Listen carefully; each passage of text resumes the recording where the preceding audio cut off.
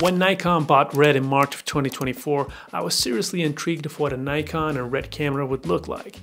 Now we finally know, because the Nikon ZR is here. When you are getting into video production, RED quickly gains your attention as being the epitome of a production camera with amazing image quality and beautiful natural color science. It's a dream to any starting videographer to one day own a RED camera. Now, has Nikon actually made that a possibility with the ZR at $2,200? A RED camera for half the price of an FX3.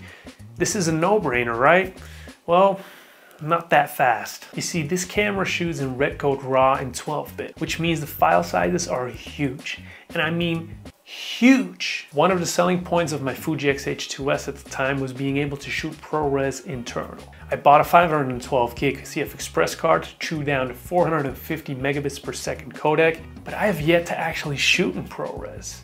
And I've had this camera for over 3 years. It always felt like overkill and a bit cumbersome to store that much data for my work. Well, this R3D Code RAW 12-bit shoots at a whopping 1,520 megabits per second, so more than 3 times as big.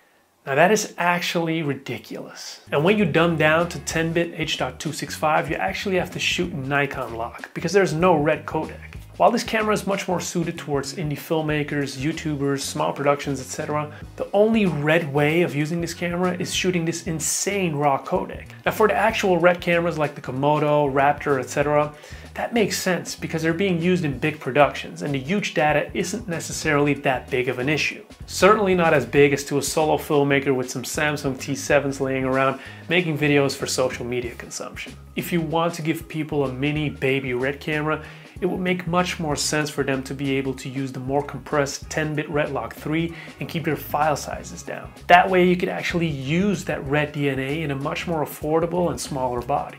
Right now, it feels to me that Nikon is luring people in with putting the RED logo on your camera, show this amazing image quality in initial reviews online, but people actually not being aware that in order to get that quality and RED color science, your workflow is going to be a major pain in the ass. Now, if this camera had the ability to shoot in 10-bit RedLock, I would be seriously tempted to swap out my FX30 and use the ZR as my main workhorse in terms of video production. It's a nice first step into the collaboration, and I'm sure much more intriguing options are coming in the future. But right now, for me, the major RED appeal of the ZR has got to be the major drawback at the same time. That's it for me, guys, and as always, on to the next one.